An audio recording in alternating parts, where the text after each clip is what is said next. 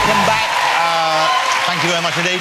Let's bring our final guest there, shall we? He's a singer, he's a songwriter, he's an actor. He's also a movie director. He's directed his first film, which he also wrote. I think he's one of the most interesting artists around right now. Will you please welcome, it's Ben Drew from Plan B.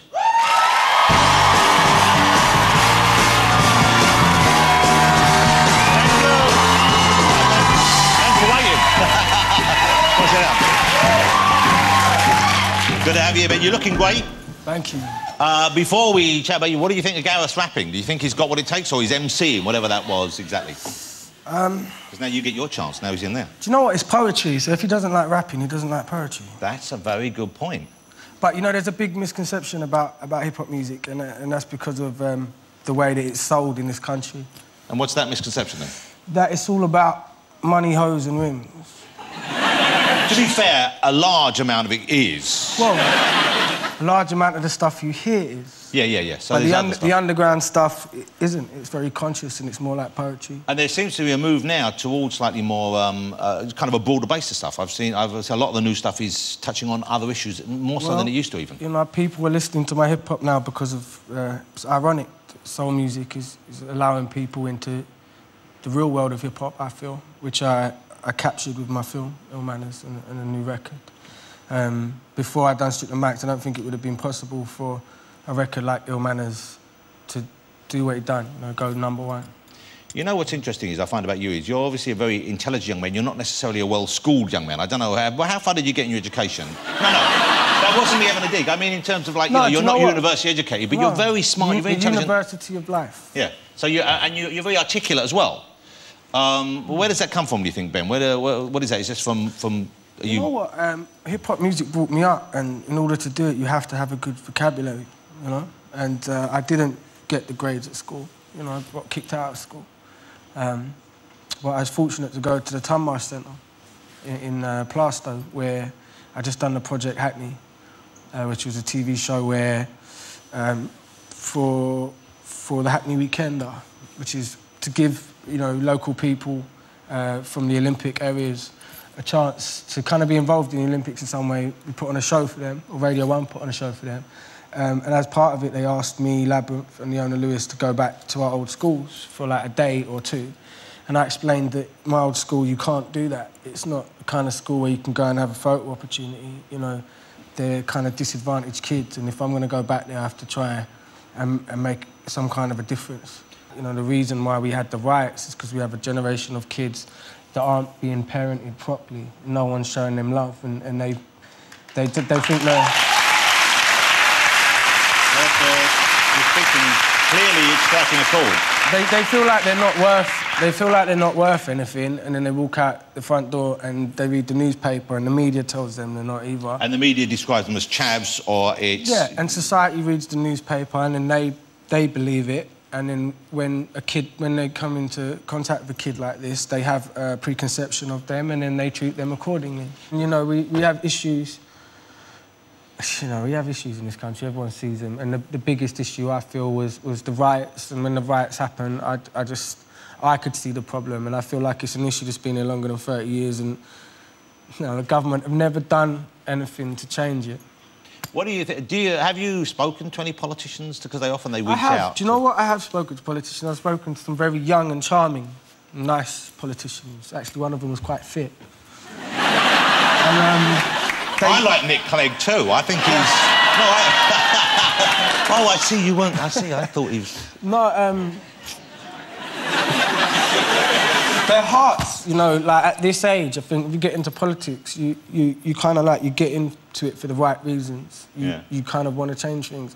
And I think that once you climb up the ladder and you get into that seat of power, I think you get compromised straight away. They have to compromise just to get there, it seems, and so therefore they've already lost that, maybe that initial reforming urge. Or which is it's difficult for me to kind of... I'm trying to think of the right word. I would say get down with a politician.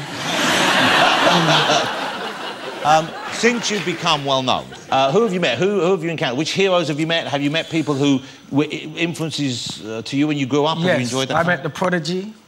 I met Liam Gallagher. I met Ray Winston, obviously, Michael Caine, who I work with. Who did you meet at the Nordhoff Robbins? Oh, OK. Who did you meet there? This is this intrigues me, this story. So I won 3 Ivor Novellos. Was it last year or the year before, I think, wasn't it? And it's quite emotional for me because, like, Ivor Novellos is about what the people within the industry think about you. It's not to do with selling records or, you know, it's not televised. So it's about, you know, the writing of the song and the artistry of it. And it was very emotional for me. And I'd done quite an emotional speech. And Rolf Harris come up to me afterwards. Now, was Rolf Harris familiar with your work? Is he a Plan B fan? He knew about Plan B? I think so. He knew about it, okay. I mean, he knew about me after that, but he was crying. And he just said that my speech had brought a tear to his eye and inspired him to want to write music again. Oh, hold on. And now, is that... No, I'm not lying to you. I'm not lying to you, because I was like, it was so surreal, because I was like, I said to him as well, I said, I feel like you're my granddad, because he's looked the same throughout my whole life. He hasn't aged. He's always had white hair. Did you used to watch Cartoon Time with Rolf? I used to love drawing. Before I'd done any of this stuff, I got really good at drawing. Okay. And then I found music and alcohol and girls, and then now I'm crap. Yeah, but, like, it was drawing, and, you know, Rolf Harris, like, I grew up with him, and he didn't know who I was until then, but I knew exactly who he was, and it was so weird the first time I meet him that he's crying and telling me how much I've inspired him. And then we had a picture, and then he had a go at me because I wasn't smiling properly. Like a proper granddad, do you know what I mean? That's old school showbiz. He's like, come on, smile properly, you've got to show your teeth. You know? It was just, you know, really overwhelming, strange experience. You know, I really enjoy your work, but certainly meeting you, you're such a lovely man. Thanks for coming on. Ben Drew, Thank you. And Ben, many people think of him as a rapper, but of course, I guess it was your singing that really put you on the map, wasn't it? You sing as well, and you're going to... The track you this evening has both in it, doesn't it? It has singing and rapping. Yeah, it has singing and rapping. Incredible. You better go and get yourself ready to go. Let's go and get over there. Ben Drew, ladies and gentlemen, is going to perform now with Plan B right over there. Thanks, Drew. Thanks to all my guests tonight. Next week on the show, I'll be joined by Andrew Lloyd Webber, and from his new production, we've got Mel C and Tim Minchin performing with Jesus. Not the actual Jesus, the Jesus who's in the thingamajig. Phone Jack himself, Kay Nova will be here, and Cheryl Cole will be here chatting and performing as well. But now to play us out with his new single, Deepest Shame, and it's a really very, very wonderful track indeed. It's the fantastic Plan B.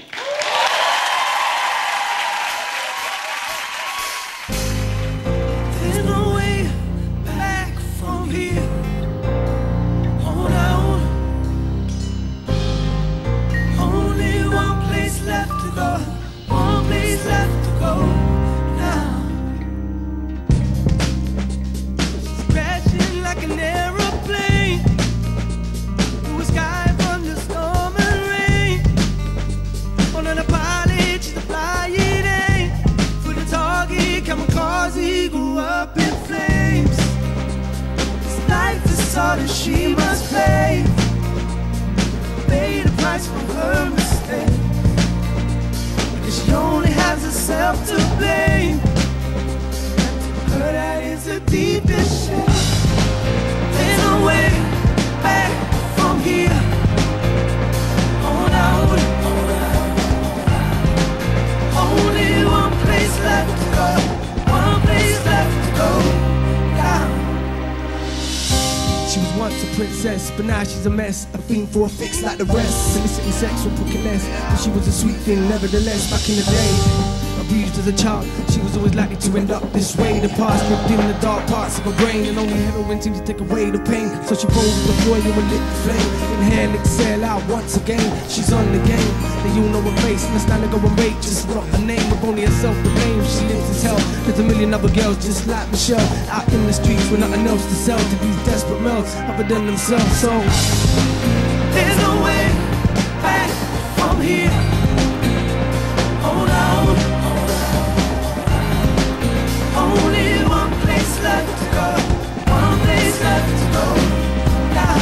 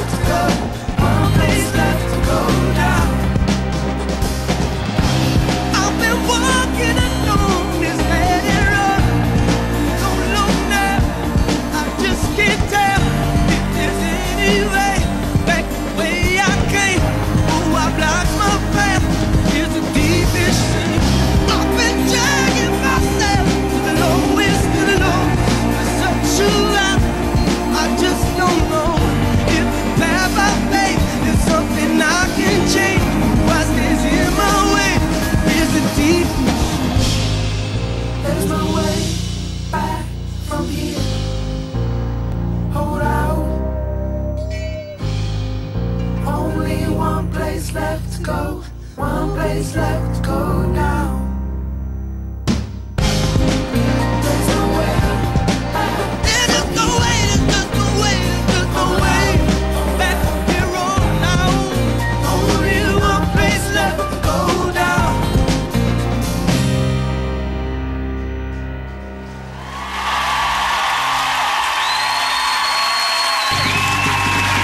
Ladies and gentlemen.